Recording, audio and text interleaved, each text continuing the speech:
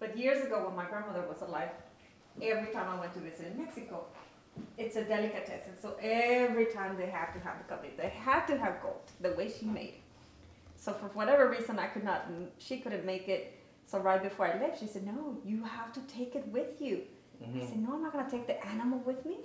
So she had the frozen goat in the refrigerator, in the freezer. She said, no, you're taking the goat with you.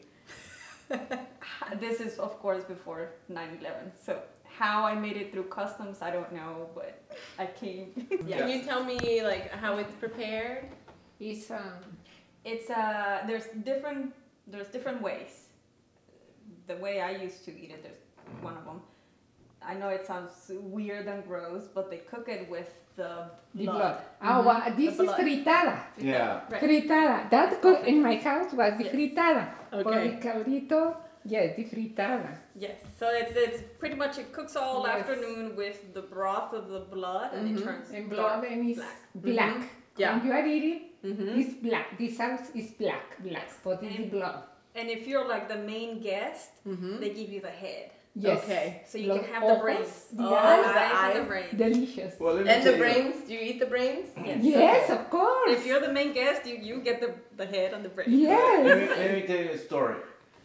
Our son Diego, our younger son, he came to the state. He was 10 years old. Okay. 10 months. I'm sorry, 10 months old. So the first time we went to Mexico, we didn't go to Mexico in 11 years. I went for business a few times, but the whole family.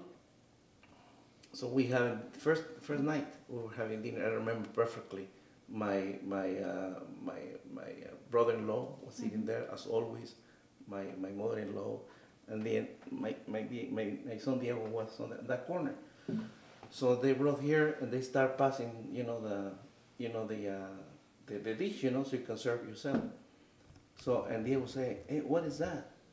Say, oh, that's a knife. He said, you kidding me, uncle, right? No, that's a knife. It's delicious. Oh, to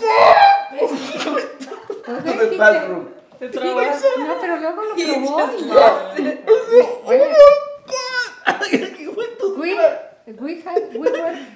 He lost it. Oh, yeah. I mean, like that. He tasted and he loved it.